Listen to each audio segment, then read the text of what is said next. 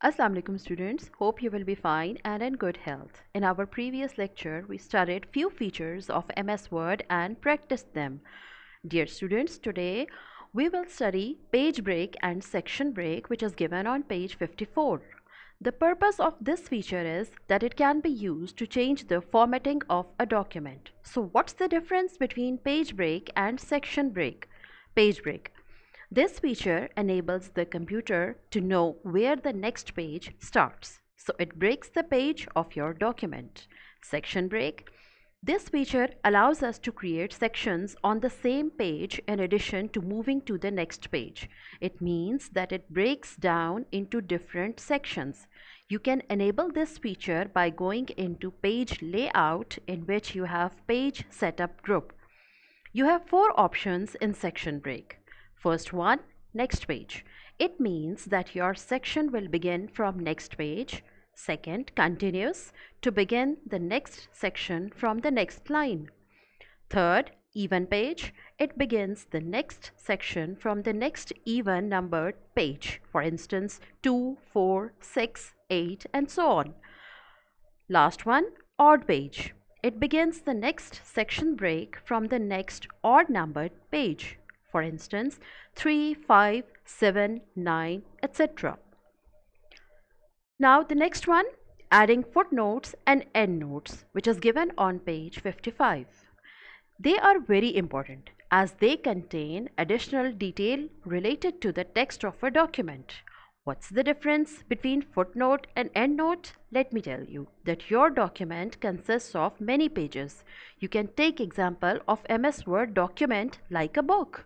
A footnote is placed at the bottom of a page and endnote is placed at the end of a document. Now what is referencing? Each footnote and endnote is given a number. This number is also placed next to the related information in the main text. This is called referencing. Now what's the advantage of referencing? It finds footnotes and endnotes easily. You can access this feature by clicking the References tab and Footnote Endnote group. Now the last topic, that is previewing a document, which is given on page 56.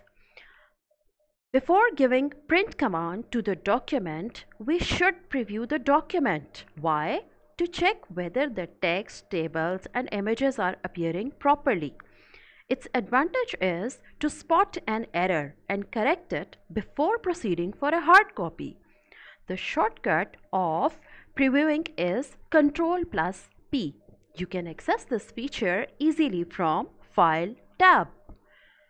Then changing paper size and source, which is again on page 54. The default paper size is A4. Paper size should be same as the paper present in your printer, for example, legal, letter, A6, etc. You have to click on source to select which printer you would like to use, and you can also change the number of copies.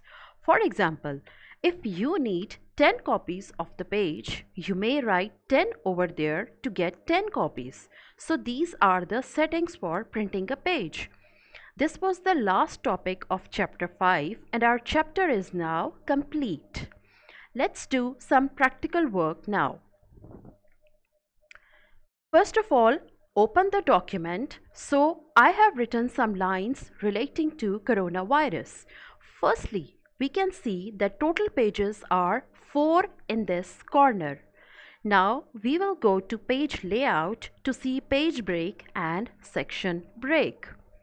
So my cursor is here at the World Health Organization, and when I will click page break, the entire text will move to the next page as soon as I click on this option. The text is shifted from page 1 to page 2. This is actually page break. Then we move to section break. Again, you can see that I am selecting this paragraph and click on odd page. The text will be shifted to page 3. So this is section break, that the paragraph has now moved to page 3. Now we move to next one, that is how to add footnote and endnote. First, go to Reference tab and there you see Footnotes group. Now I will put a footnote on World Health Organization. You can see that I wrote WHO in the footnote. You can see this number 1 as it is also placed on World Health Organization. This is called referencing, which refers the text to the footnote. Similarly, you can also insert endnote that will be placed at the end of the document. As we are having 4 pages in this document, so the endnote will be placed at the end of page 4. Now coming to the last topic of MS Word, that is previewing a document. The shortcut key, as you remember, is Ctrl plus P. When you press Ctrl plus P, you see your document in the way as you are taking a print of it. This is print preview.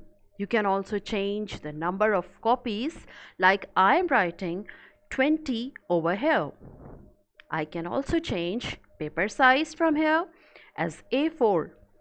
And I can also change the name of the printer as well.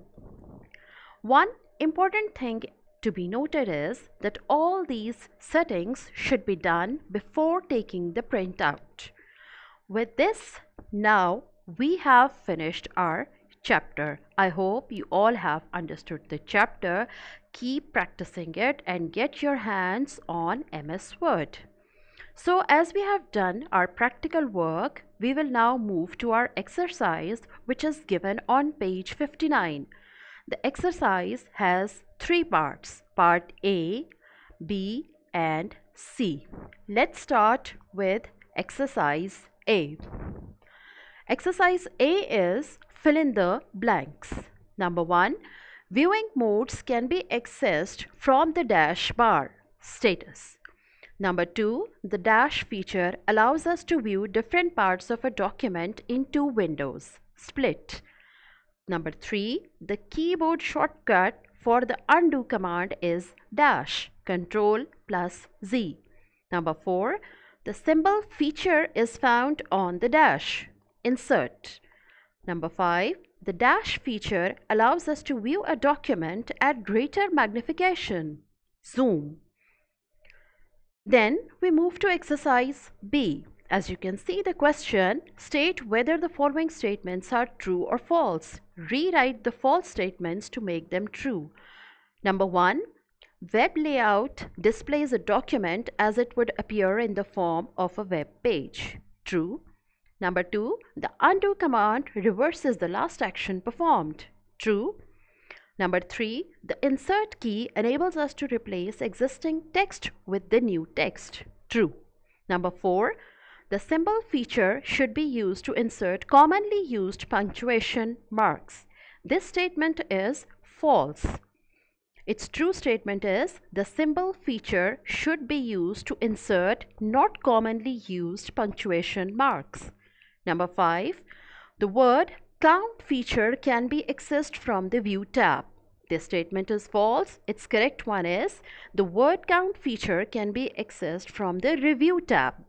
Number 6, the page break feature is used to tell the computer where the next page should begin. This statement is true. Number 7, previewing a document enables us to correct any errors before printing it. This statement is true. Now we move to our exercise C and the last exercise. The question is, select the correct option for each question. Number 1, which layout shows 2 pages side by side? Correct answer is option B, full screen reading. Number 2, on which tab is the word count feature found? Correct option B, review. Number 3, which of these is placed at the end of a document? Option A, endnotes. Number 4, which key is used to replace existing text with the new text? Correct answer, option A, insert. Last one, Zoom settings can be accessed from the Dash tab. Correct option, View. This was all about your exercise. I hope you have done the exercise. If you have any questions, you may ask from me. Thank you and have a nice day.